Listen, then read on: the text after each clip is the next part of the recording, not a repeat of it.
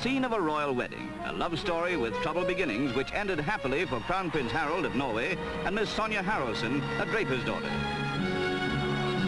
In Oslo Cathedral, their 10-year courtship ended in a marriage that at one time neither thought would be possible. The prince met his bride in 1958.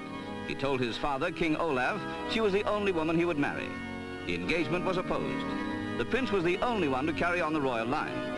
By last May, it had become obvious to the king and his government that Prince Harald had meant what he said. Norway faced the prospect of having no heir to the throne. They relented.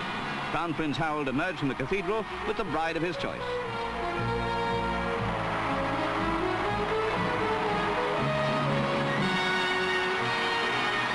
The people of Norway were happy to see this marriage of love. It was decreed that Miss Haraldsen should take the title of Crown Princess Sonja and that any children of the marriage should be heirs to the throne. This indeed was a happy ending to a story with sad beginnings.